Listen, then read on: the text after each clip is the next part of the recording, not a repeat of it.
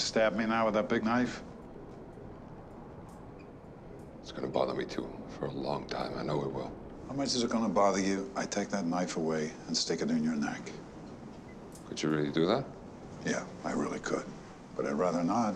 So I think I read a draft of this 7 or 8 years ago when Scott was first working on it. Sure. And what's amazing is how true to that original vision he has kept it. He really, I think, fought the idea of making a bigger, crazy action film. Yeah. And I really love that you guys did a Scudder novel faithfully. That this is thanks, man. Yeah, we were at, Scott particularly worked very, very hard at that, just to keep peeling it back, you know.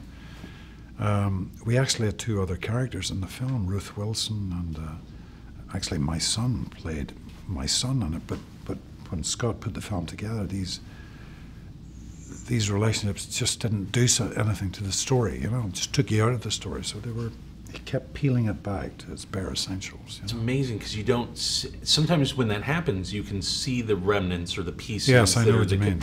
Yeah. It's very clean. It's clean, yeah, and there's a lovely build in it, you know, to the conclusion. And well, the first time they tried to get Scudder on film, I thought they kind of missed the point of who he is, which is that sort of sadness about the world that he works in. Yeah. And I think you guys get it right, and I love that it is the era for Scudder where he's entered the 12-step world. Yes. Because I think that is, it's fascinating to watch him wrestle with staying true to that path. Exactly. In that world, which basically tempts you constantly not to. I know, and that's I was saying earlier to some of your other colleagues that it's a daily challenge for this guy, you know, how he's going to get through the next 24 hours, you know.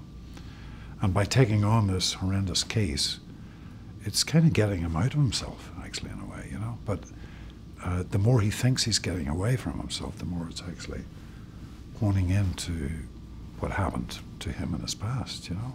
It's one of those phrases that I hear people use sometimes, that they don't make them like this anymore, but they really don't. And it seems like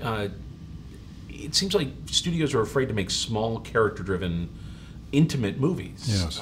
Is it harder to find that kind of material at this point? Very much so. It is. So when you read that, is that immediately you know that this is meaty and there's something you can do? Absolutely. And it's been made for, let's say, a more mature audience, you know.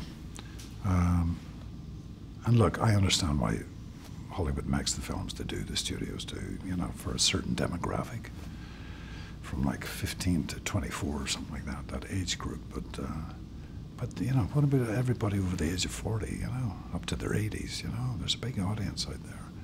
Well, it's been interesting watching you reinvent yourself several times over the course of your career. It feels like there was a Liam Neeson that I knew in the 80s as an actor. It seems like there's a Liam Neeson from the 90s.